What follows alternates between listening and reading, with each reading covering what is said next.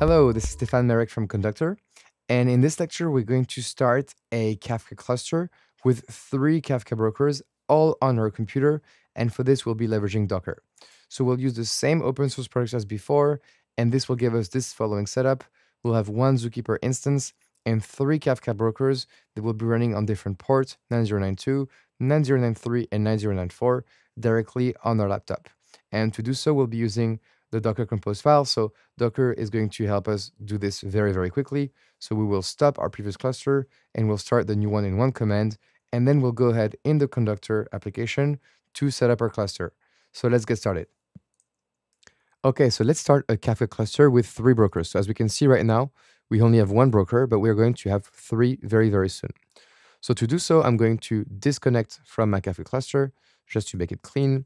And I'm going to go to my command line that had the Docker command open, and I'm going to press Ctrl+C to stop the Kafka stack. So this is going to stop using Docker. And one command I like to do is then to run the Docker compose, and we'll be running a compose for zk single Kafka multiple .yaml. And this is going to ensure that we have 3 Kafka brokers running under our Docker compose. So I will press enter, and it's going to start our stack right here. And hopefully the data is happening. And now more Kafka brokers are being created.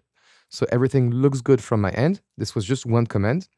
And now we don't need to reset up this cluster. So one may say, okay, maybe you need to create a new Kafka cluster. You call it my local Kafka cluster. And then maybe you have to set localhost 9092 because we have 3 brokers, localhost 9093, and also localhost 9094. This is the 3 brokers we have in Apache Kafka. And if we want to test Kafka connectivity, this would work, right? But you don't have to do this. So this is great. We can save it as well. So we have a second Kafka cluster configuration. And maybe I want to have the color to be shown as blue for this one, okay? But actually, if we were to click on this Kafka cluster right here, okay, we have 3 brokers now. Even though if we went back to the configuration of this cluster, we only specify localhost 9092. And this has to do with the broker discovery mechanism that I specified for you around Bootstrap servers. So just connecting to one Kafka broker is enough to connect to the entire cluster of Apache Kafka, which is why if you either click on My Local Kafka here, or if you log out and click on My Local Kafka cluster, the blue cluster, they will all have the same capability and the same window, okay? So whatever you want to choose, but this was cool to show you how to create a new Kafka cluster and to demonstrate the power of Bootstrap servers. So let's go into this one.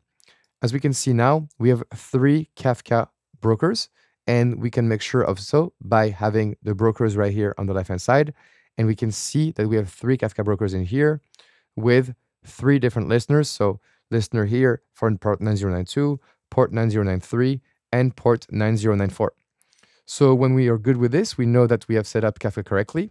And I will be seeing you in the next lecture to start creating some topics with a higher replication factor.